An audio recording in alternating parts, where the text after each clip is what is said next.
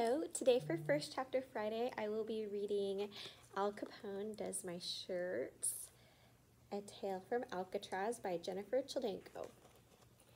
Chapter 1, Devil's Island, Friday, January 4th, 1935.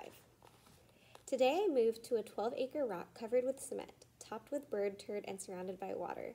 Alcatraz sits smack in the middle of the bay, so close to the city of San Francisco, I can hear them call the score on a baseball game on Marina Green.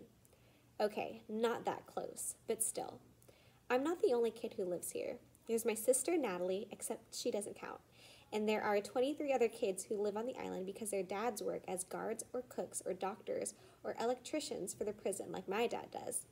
Plus, there are a ton of murderers, rapists, hitmen, conmen, stick-up men, embezzlers, connivers, burglars, kidnappers, and maybe even an innocent man or two, though I doubt it. The convicts we have are the kind other prisons don't want. I never knew prisons could be picky, but I guess they can. You get to Alcatraz by being the worst of the worst. Unless you're me. I came here because my mother said I had to. I want to be here like I want poison oak on my private parts. But apparently nobody cares because now I'm Moose Flanagan, Alcatraz Island boy. Also, my sister can go to the Esther P. Marinoff School, where kids have macaroni salad in their hair and wear their clothes inside out, and there isn't a chalkboard or a book in sight. Not that I've ever been to the Esther P. Marinoff, but all of Natalie's schools are like this. I peek out the front window of our new apartment and look up to see a little glass room lit bright in the dark night. This is the dock guard tower, a popcorn stand on stilts, where somebody's dad sits with enough firepower to blow us all up into smithereens. The only guns on the island are up high in the towers or the catwalks, because one flick of the wrist and a gun carried by a guard is a gun carried by a criminal. The keys to all the boats are kept up there for the same reason. They even have a crapper in each tower, so the guards don't have to come down to take a leak. Besides, the guard tower, there's water all around, black and shiny like tar.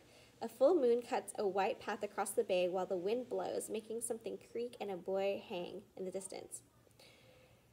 My dad is out there too. He has guard duty in another tower somewhere in the island. My dad's an electrician, for Pete's sake. What's he doing playing prison guard? My mom is in her room unpacking, and Natalie's sitting on the kitchen floor, running her hands through her button box. She knows more about those buttons than it seems possible to know. If I hide one behind my back, she can take one look at our box and name the exact button I have. Nat, you okay? I sit down on the floor next to her. Moose and Natalie go on the train. Moose and Natalie eat meatloaf sandwich. Moose and Natalie look out the window. Yeah, we did all that, and now we're here with some swell fellows like Al Capone and Machine Gun Kelly. Natalie Flanagan's whole family. Well, I wouldn't exactly say they're my family. More like next-door neighbors, I guess. Moose and Natalie go to school, she says. Yes, but not the same school, remember? You're going to this nice place called the Esther P. Marinoff. I tried to sound sincere. Nice place, she repeats, stacking one button on top of another.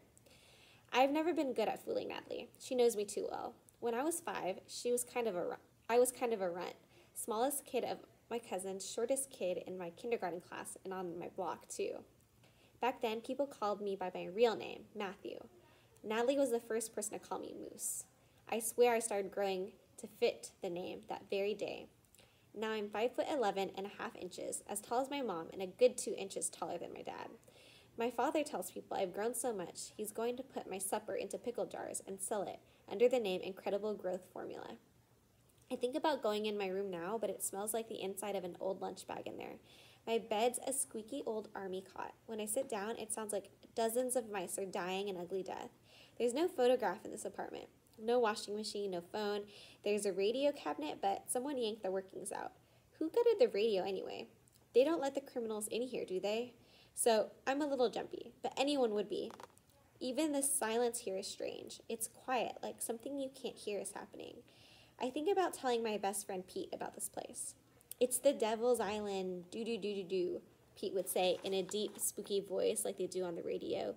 Devil's Island, do-do-do, I whisper just like Pete. But without him, it doesn't seem funny. Not funny at all. Okay, that's it. I'm sleeping with my clothes on. Who wants to face a convicted felon in your pajamas? End chapter 1.